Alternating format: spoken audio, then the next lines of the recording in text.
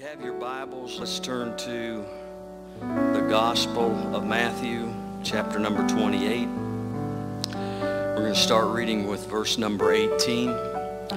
And you will find that this discourse happened in 3 of the 4 Gospels. It's called the Great Commission. It says, "And Jesus came and spake unto them, saying, All power is given unto me in heaven and in earth. Go ye therefore and teach all nations, baptizing them in the name of the Father and of the Son and of the Holy Ghost." And we're apostolics, we know who the name of the Father is. It says, "And teaching them to observe all things whatsoever I have commanded you, and lo, I am with you always." Amen. God's with us always. Amen. I've used this scripture facetiously about talking about flying in airplanes, that lo, God is with me. But God's with us everywhere, even unto the end of the world. Amen. I want to talk to you for just a few minutes this morning about one single word out of this scripture, and that word is go. Go. Go. Go. He didn't say stay. He didn't say sit. He said go. Lord, thank you for today for the Spirit that's in your house. God, the presence that's here before the preaching of your word. I ask you, God, to touch each one of our hearts with a renewed commission. God, to place ourselves on your front line. Lord, you didn't call us to do great works of going around the world, but you said to some that they needed to stay and tell of the good things that God had done for them right in their own neighborhood, right in the midst of their own family, right where they were living. I ask you, God, here today to cause us to be stirred on the innermost man. God, that we share with these lips what you have done for us.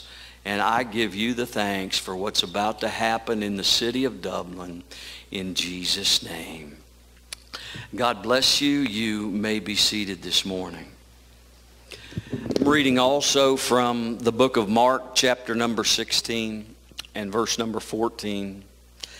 It says, "And afterward he appeared unto the 11 as they sat at meat, and upbraided them with their unbelief and hardness of heart." Now you're talking about some people who had been with Jesus for 3.5 years. You're talking about some people who were not just disciples, these were his apostles. These were folks that had been around and knew everything that Jesus had done. And if they weren't there in person, they got a first-hand account of what Jesus had done. And Jesus upbraided them with their unbelief and hardness of heart. Now, he hadn't been gone 3 days, and he said they already have a hard heart. And there are times whenever it seems like I can just have to deal with this thing, this human heart of mine, and it seems like it just takes a little bit of time to get to the place where you've got a soft and tender heart for God, to the place where it becomes hard. It says, "Because they believed not them which had seen him after he was risen. And he said unto them, Go ye into all the world, and preach the gospel to every creature. He that believeth and is baptized shall be saved, but he that believeth not shall be damned. And these signs shall follow them that believe. In my name they shall cast out devils. They shall speak with new tongues. They shall take up serpents. And if they drink any deadly thing, it shall not hurt them. They shall lay hands on the sick, and they shall recover." So then after the Lord had spoken unto them, he was received up into heaven and sat on the right hand of God. And they went forth.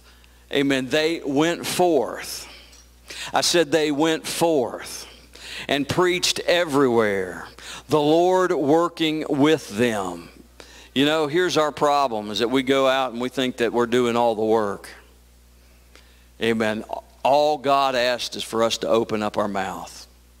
Amen. And when we open up our mouth and speak about Him, the Lord works with us, confirming the word with signs following. Amen. Hallelujah. He said, go. He said, preach. Matthew said, go and teach. Amen. And we have a commission from God that theologians have called the Great Commission, that God is looking for out of not just the ministry. Both of these portions of scriptures were not written solely to the apostles. If they were, it would have been a gross, neglectful statement to say that it was only for 12. Luke 24, verse number 44. And he said unto them, these are the words which I spake unto you while I was yet with you, that all things must be fulfilled which were written in the law of Moses, and in the prophets, and in the Psalms concerning me. Amen. You need to understand the Old Testament, what we call the Old Testament, is still relevant for today. Amen. You can find Jesus in all of the law of Moses. Amen. He's in the tabernacle, but he's also in the offerings. He's in Genesis, amen, as a sign, amen, and the one that the woman would bruise his head. Amen. Excuse me, that was spoken about, that there would be enmity between the serpent and the woman. Amen. He is in the prophets, amen, mightily through the book of Isaiah, Ezekiel, Daniel, and some of the minor prophets. Amen. And he is in the Psalms. Amen. And you can find him throughout the pages of the Word of God. They are a schoolmaster, Paul said, to bring us to Christ. Amen. Next verse, please. Then opened he their understanding. And that's a key. God needs to open our understanding today. Amen. God needs to give us a little bit of a revelation. Amen, if you please, that we might understand the Scriptures. And said unto them, thus it is written, and thus it behooved Christ to suffer, and to rise from the dead the third day, and that repentance and remission of sins should be preached in his name among all nations, beginning at Jerusalem. And ye are witnesses of these things. And behold, I send the promise of my Father upon you. But tarry ye in the city of Jerusalem until ye be endued with power from on high. Amen. Three different accounts of the last words of Jesus Christ before he left this world and ascended to heaven. All three teach us that we need to go, that we need to preach, that we need to teach all nations, all creatures, all individuals on the face of this earth about repentance, about baptism, amen, and about this thing called the Holy Ghost, amen, which was not yet given because that Jesus was not yet glorified. Amen. They were told to go back to Jerusalem and wait for a supernatural enduing of power. They were told to wait for a promise of the Father. Amen. And it goes back, amen, beyond John the Baptist. You know, John was the guy who came and he said, repent, for the kingdom of heaven is at hand. John told them, now the axe is laid to the root of the trees. Amen. God is cutting down the family tree, amen, that allowed only Abraham and his children to be a part of the kingdom of God. That he was going to graft in a Gentile church, a worldwide church, into the family of God. Amen. And John said, the latches of his shoes I'm not worthy to stoop down and unloose. He will baptize you with the Holy Ghost and with fire. Amen. Jesus here telling his disciples that you need to go into all the world. That we have a commission and a responsibility. He said, you will be witnesses of me to this generation. I'm going to back up just a second to Luke 24, verse number 32. Not going to go into the whole discourse, but Cleopas and a friend were leaving Jerusalem after the crucifixion. They were talking amongst themselves, and along drew up Jesus walking with them, only they didn't recognize him as Jesus. His identity was withheld from them. Amen. And they began to talk about the things that had just happened. After he had spent some time walking to their house and coming into their house, he revealed himself to Cleopas and his friend, and then disappeared into the night. Verse 32 says, and they said one to another, did not our heart burn within us while he talked with us by the way, and while he opened to us the scriptures? You see, there is something that happens when we begin to discuss Jesus one with another. There's something that happens when we begin to talk about Jesus. Amen. There's a natural inquisitiveness of God that he comes alongside to hear what we've got to say about him. You know, we have this thing in our natural flesh. When we hear somebody talking about us, we start to raise our ear over in that direction and listen to what everybody's trying to say about you and I. You do it, I do it. Amen, we all do it. And even if you're not willing to say it, amen, and amen, we do it.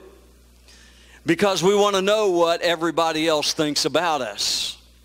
Jesus is very concerned about what we think about him. Amen. He's concerned enough that when we begin to tell and talk to people along the way, that he sends a burning into the hearts of those that we're talking to about the Lord Jesus Christ. He authenticates what we're saying to somebody because he cares about the testimony of his name. He cares what people think about him, and he cares enough that he's willing to come alongside when we're testifying and witnessing to people of the love of Jesus Christ. Amen. Every single time. You may not feel it, but sometimes you do. I love teaching home Bible studies because it's there one-on-one with somebody who is reaching out to God and is willing to look into the pages of the Word of God and not just accept what I have to say, but as the Berean church, see if these things are not so. Amen. You feel something come down, and you feel an authenticity that comes because their heart is wanting to know about Jesus. Amen. Their hearts begin to burn. Their hearts begin to have a sensation that lets them know this isn't just testimony about any normal person or being. Hallelujah. We have a hard time believing that God will use us. But I've read to you 3 places in the scripture where God said that you are to go. Amen. And if he is going to send you and I, if he's going to give us the commission and the directive to go into the world, he's going to give you a backup. Amen. He's going to give you the authenticity to this world that God is still alive. Amen. That the word of the Lord is still true. That repentance in his name is still, amen, repentance is still his plan. That baptism is still a part of the plan of God. And that there's something else that comes alongside behind that called a Holy Ghost that will visit them whose hearts are perfect toward God. He said that this message needs to be taken and going out into all the world with and preached to every creature. Now, God didn't tell us to go to the Columbus Zoo and preach to the gorillas. That word creature does not mean everything that creeps with life. It means everything that God's created to stand upright. It means all humankind on the face of this earth, that we have a commission to go out and preach and reach.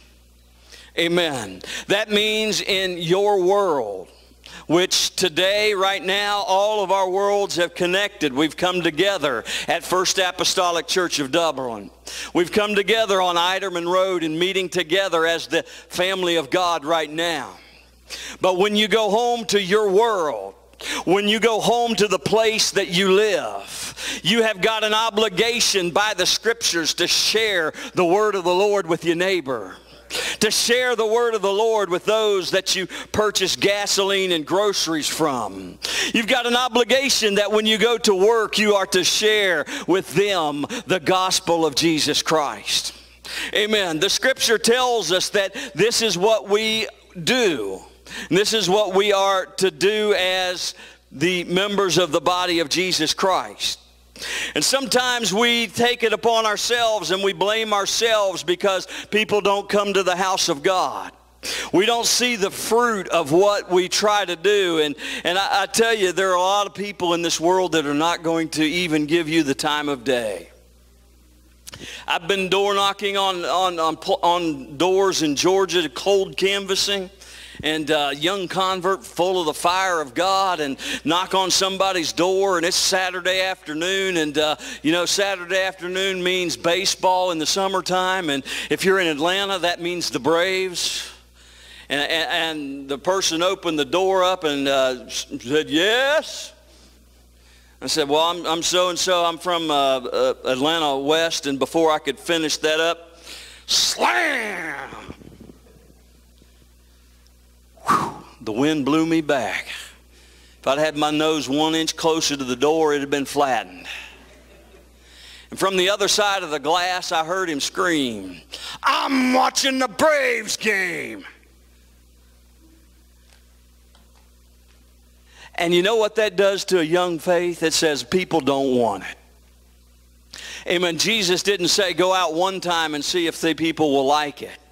He didn't say just go out and see how it goes. He said, no, you go and you work. You go and you work. You go and you work. And when you go, I will work with you. Amen. You have no idea. You have no concept of what one moment, one time in time can do for somebody's soul. Amen. I was contacted as I was outreach director of Atlanta West Pentecostal Church for about 5 years, and I was contacted by a brother from another area of the country, and he said, "I've got a brother that lives really close to your church, and would you please go visit him? He's having a hard time. Finances aren't there. He's lost his job. His wife is getting ready to leave him because he can't keep a job, and all these bad negative things are happening, and he's never been in the door of a Pentecostal church." So with that information, I knocked on his door.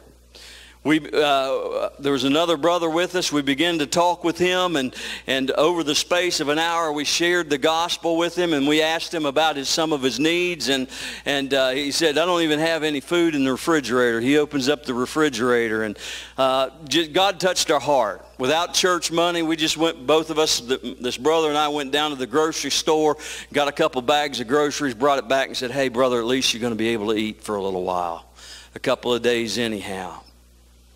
He consented to a Bible study and went through one lesson. One lesson. All of a sudden, he decided he was going to move back to the hills of where he was from, and didn't hear anything about him for 12 years. Run into his brother again. His brother sings with a gospel group that's quite popular, an apostolic gospel group, and said, "Hey, how's your brother doing?" And he said, "You know what? He's my assistant pastor." He came back after that weekend talking to you, and he said he went outside one night and spent all night long in prayer in the holler. Got a hold of the horns of the altar. God filled him with the Holy Ghost. Nobody else was around. Amen. So whatever I did and sowed, Amen. What I thought was a failure, what I thought wasn't going to go anywhere, what I thought was just another time that I had failed, God used that time, and today he's preaching the gospel of Jesus Christ. You have no idea what you're going to do. You have no idea what you say to somebody is going to do in the future, but you do have the responsibility to go into all the world, to go everywhere and teach this gospel and preach this gospel to every creature. Well, brother, pastor, he's talking to the preachers here. No, he's talking to all of us. Amen. There's no way I can go into all this world. There's no way the ministry of the United Pentecostal Church can go into all this world. 7,000 or so, I think there's 8,000 licensed ministers, and we're all supposed to go across the 323 million Americans. No, that's a very, very, very slim chance of reaching the world.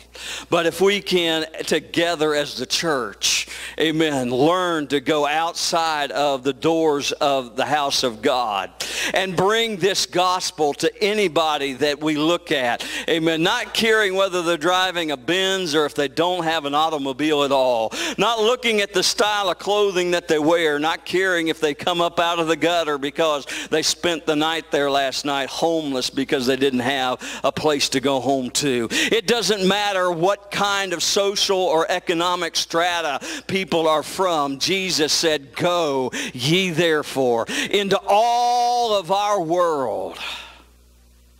Amen. Some of us have a noble idea that, yeah, we'll go and we'll be ready to pack up and go around the world to Pakistan or India or someplace, Brazil.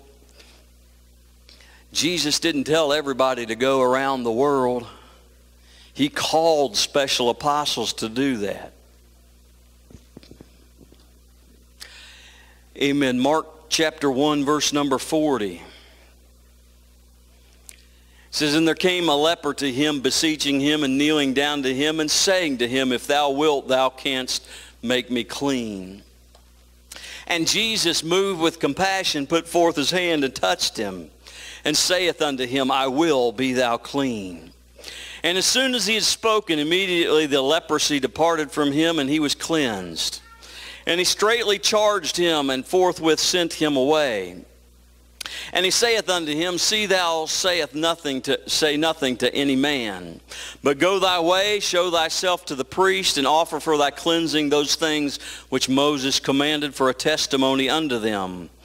Amen. And verse number 45 says, "But he went out and began to publish it much and blaze abroad the matter, insomuch that Jesus could no more openly enter into the city," this leper's hometown, "but was without in desert places, and they came to him from every quarter." You know, perhaps we ought to tell you not to say anything about God. Perhaps Jesus was using some reverse psychology on this leper, saying, you're going to get healed, but don't tell anybody about it. I know this, I've been a kid, and I'm now a parent, and I know that word no sometimes doesn't enter into kids' ears. You say no, they interpret it as yes. It just, I don't know what happens between this ear and that ear, but the no becomes yes. I'm not trying to embarrass my kids, they're good kids. But that's how it is. Sometimes whenever we're told not to do something, that's the very thing that begins to burn on the inside of us. It begins to boil over, and we've got to tell somebody. Amen. When somebody's got a secret, amen, that it's kind of hard to contain, especially when it's a good one like this, that, hey, look at me. I was a leper. I was sentenced to that colony outside. I wasn't allowed to come into the city. Amen. But Jesus touched me, and here I am today. I'm clean. I don't have any blemishes. He has made me completely whole. Amen. He didn't send the leper around the world. He came back to his own city. He came back to the people who knew him. He came back to the people who had known that he was a part of that group of people that were unclean and were not allowed in the city because of the contamination they could have brought. Oh, my God.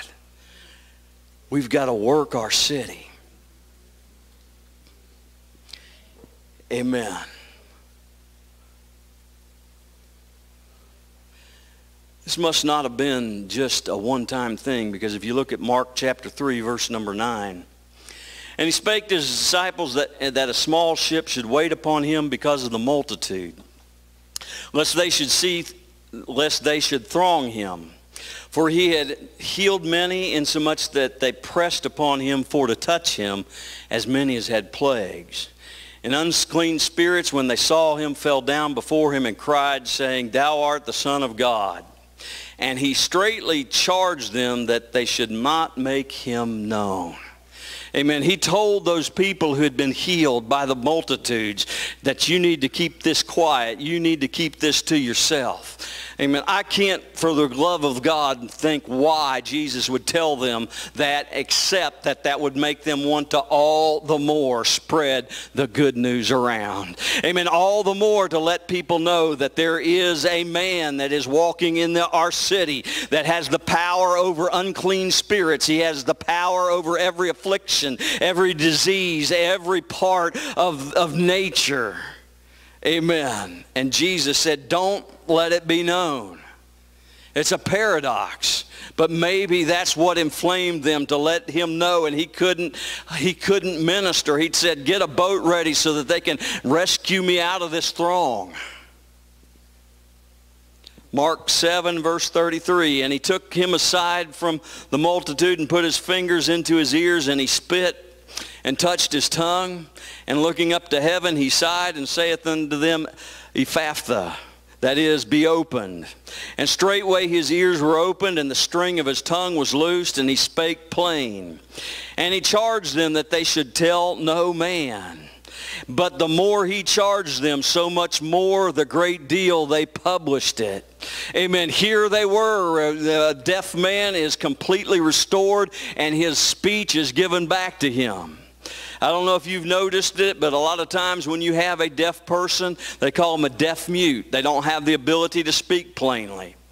This is that kind of person here. They said that it was such that in their understanding, he had a string wrapped around his tongue. Couldn't talk right, couldn't talk straight. Amen. And when he healed him, he had to tell everybody around about him, don't tell anybody else. But the more he charged them, so much the more they made a great deal and published it. Amen. And they were beyond measure astonished, saying, He hath done all things well. He maketh both the deaf to hear and the dumb to speak. I want to tell you something. Maybe we ought to sit back and tell you not to keep this gospel to yourself. Amen. Maybe we ought to sit back and say it's illegal for you to go out and tell anybody about Jesus, and wait until this thing begins to boil and bubble inside of your soul, until there's nothing else, amen, that can constrain you, and you gotta go and tell somebody about the love of Jesus Christ. Amen. Mark 9 and 7, it says, there was a cloud that overshadowed them. And a voice came out of the cloud saying, This is my beloved Son, hear him. And suddenly, when they had looked round about, they saw no man anymore save Jesus only with themselves. And as they came down from the mountain, he charged them that they should tell no man what things they had seen till the Son of Man were risen from the dead.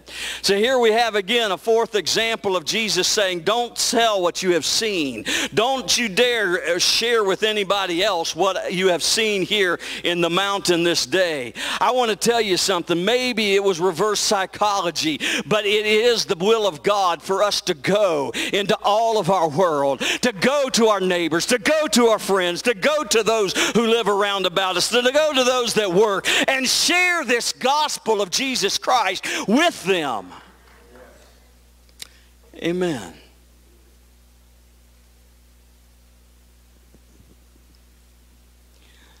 We have some that believe that the word go here means that you need to just leave everything behind and go where God tells you to go. It's not exactly the will of God. There are missionaries. I know I've been in Atlanta. I've felt the call of God, and we packed up everything we had and to one little old U-Haul truck and went to Washington, D.C. and not knowing a soul, not having any family within 500 miles, began to forge a home missions work on the outskirts of Washington, D.C. I know it was the call of God. There was nothing about me that wanted to leave a cush job, a lifetime job, go to an area I didn't know anybody, and start all over again, working for God. I know it was a call, but God just doesn't give that to everybody. Mark chapter 5, verse number 15, and I skipped over this, sister, I apologize. It says, and they came to Jesus, and seeing him that was possessed with the devil and had the legion, sitting and clothed and in his right mind, and they were afraid. And they that saw it told them how it befell him that was possessed with the devil, and also concerning the swine. And they began to pray him to depart out of their coasts. And when he was come to the ship, he that had been possessed with the devil prayed him that he might be with him. Howbeit Jesus suffered him not, but saith unto him, go home to thy friends, and tell them how great things the Lord hath done for thee, and hath had compassion on thee. And he departed and began to publish it in Decapolis, how great things Jesus had done for him, and all men did marvel. You see, not everybody's intended to go around the world and go to someplace else. God intends for the bulk of us and the majority of us to stay right where we're at. Amen. Right in your neighborhood, there's somebody. I'll say this in the word of the Lord. Right next to somebody in this building is somebody who's been crying out, God, please show me your way.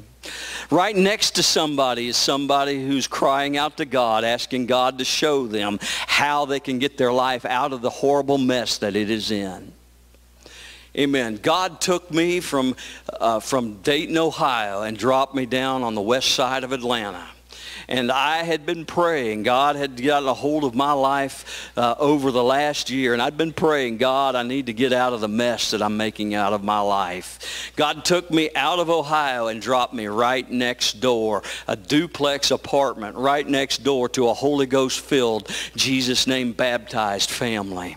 Amen. God heard my cry and my prayer. And because there wasn't anybody here in Ohio that was going to come and visit me, he put me right next door to somebody who knew the gospel of Jesus Christ. And I will tell you that there are people in your life right next to you, somewhere in your neighborhood, that are ready, prepared by God. We need to start praying, God, show us who's ready. Show us to the people who you're working with. Show us to those who are ready to receive the gospel of Jesus Christ, because they are there. They're being prepared for us. Amen. And God is intending us who have received the healing, us who have received the gospel of Jesus Christ, us whose lives are walking with the Lord. He's looking for us to reach out and find those who he's preparing to receive the gospel. Amen. I was burdened this week, and I'm beginning to close. Sister, were you able to get that picture? Amen. I think it was Thursday morning. My wife got to the church a few minutes before I did, and on the west side of the church entrance, this fuzzy little mouse was all camped out there by the door. You can hardly see it, but the door is to the far left of the picture. You can see the door frame in brown, and you can see Mr. Mouse. He's all curled up there 8 inches away from warmth and safety. My wife thought that he was going to just sit there and wait to scurry in, so she waited for me to get to the church so that I could scare him off. And I walked up and I stamped my feet a couple times and he didn't budge. I realized he'd froze to death right there at the threshold to heat and safety. If you look down the hallway from this end, from the inside out, you'll see that to the left, that left-hand portion of the door there's a little tiny hole in the weather stripping.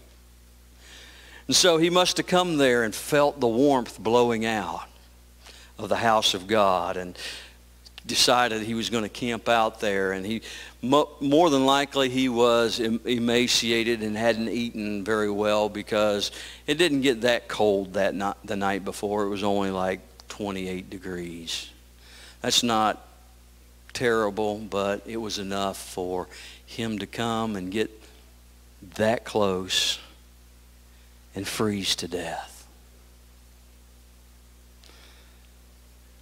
I looked at him, his furry little body there. He had red eyes, and my heart just started to go to him. He died on the threshold of the house of God. And then the Lord just spoke to me like God always seems to do.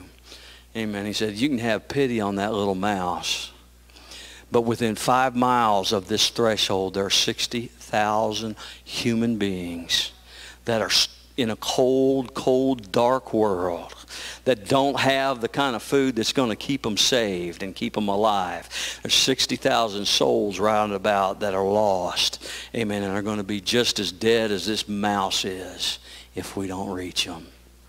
Amen. It turned a moment of cute tenderness into a bunch of tears and an altar. Amen.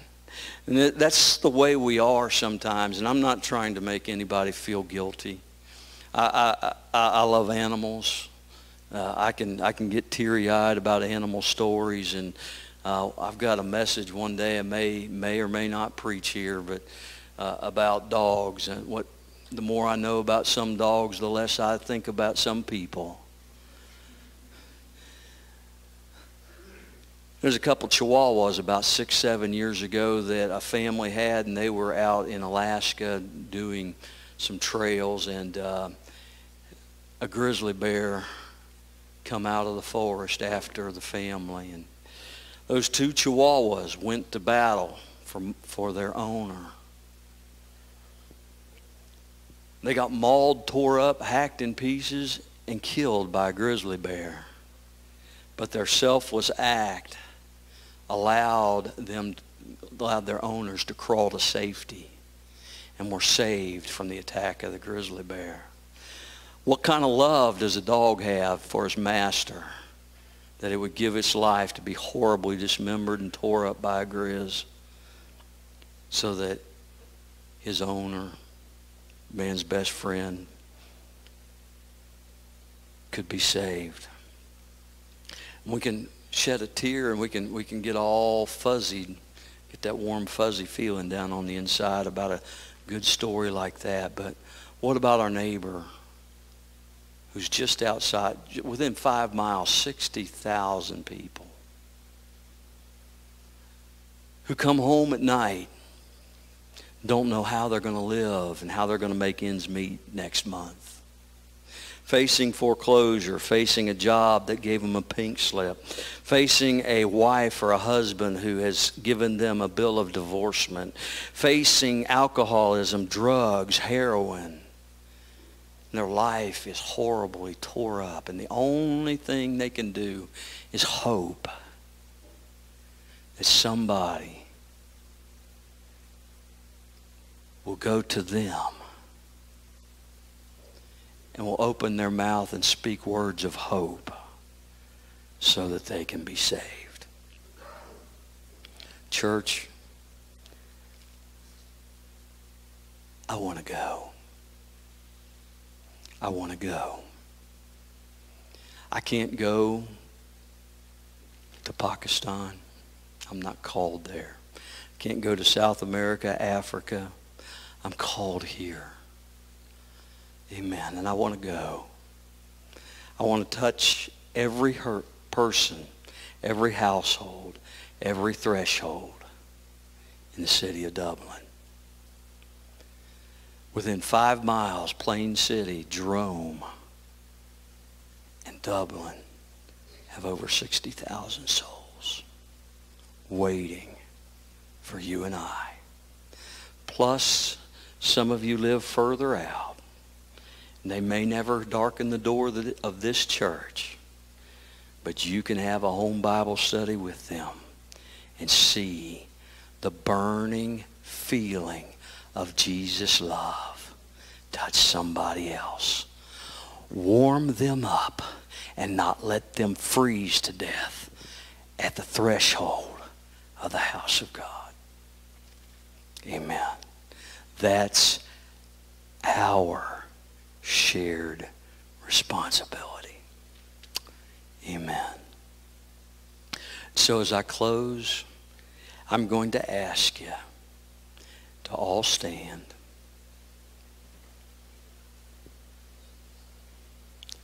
And begin to take a spiritual account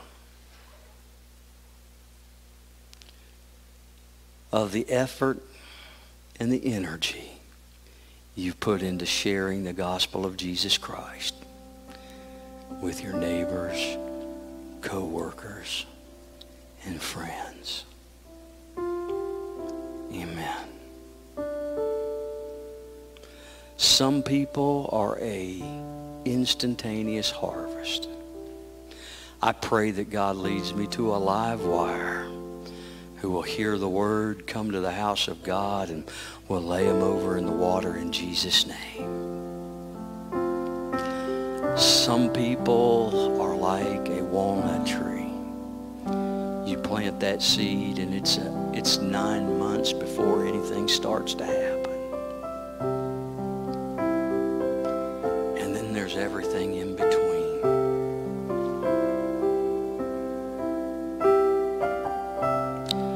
I want to see with God's eyes. I may have shared this with you. I'm going to share it again if I have. With that brother who I landed next door to in the duplex. I left Ohio with my best friend. We thought we'd both make a new life down in Georgia. When they knew we were moving in, they began to pray. You see, Chris was a fairly decent-looking young man. Had his hair cut right.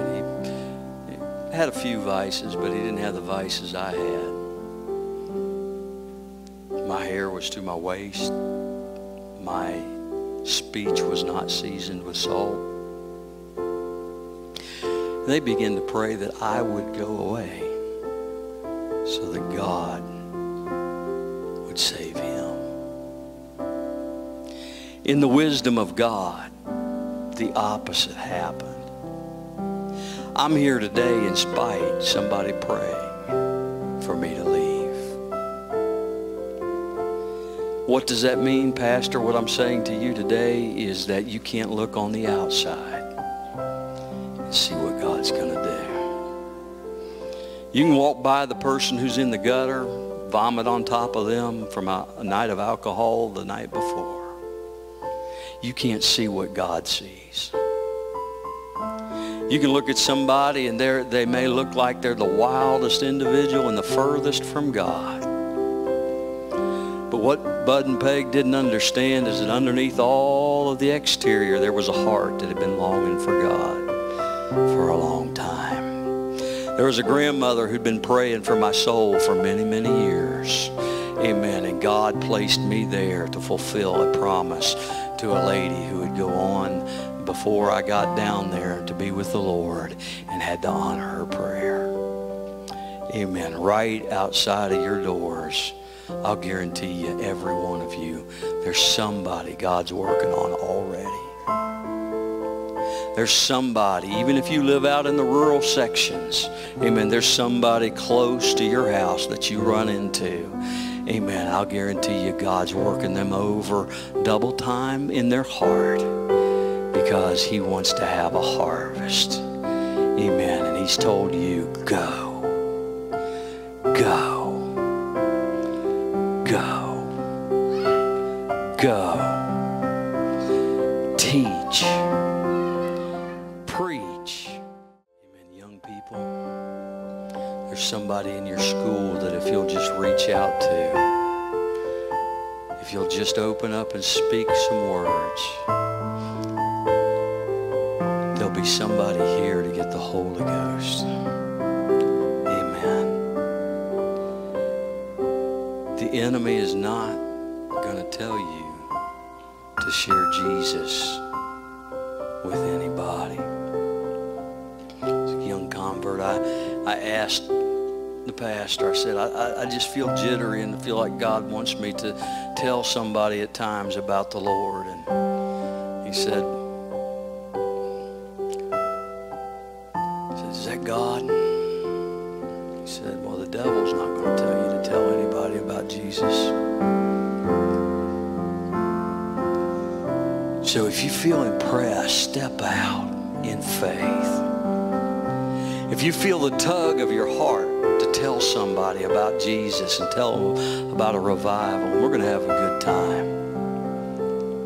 Amen. Why not share it with somebody else? You know, you ladies, if you find a good deal at Walmart or Target or wherever, you're burning that phone up telling everybody else, hey, it's on sale over there. Go get it. Go get it. There's something better than the best blue light special. There's something better than the best deal you can get at this grocery store, at the discount store, at the department store, and that's Jesus Christ. Amen. And I want to burn up the phone lines till people get tired of hearing about it. But I don't want to offend them, Pastor. I don't want to offend them. I'd rather offend somebody than send them to hell by not sharing the gospel of Jesus Christ. Amen. I'd rather tell somebody they need God than face them in front of Jesus Christ as court is in session at the great white throne and them ask me, why didn't you tell me about Jesus Christ? I'd rather tell them and let them reject it than suffer the guilt and the pain of knowing I could have made a difference, but I was too busy or too concerned about what somebody else would think, or in all honesty just didn't care enough to tell them about Jesus. Praise God. I'm going to leave it at this, and I'm going to ask God to gnaw at your heart with the word of the Lord. Church, Easter's coming up in a couple weekends, 3 weekends, I think. 4. It's coming up soon.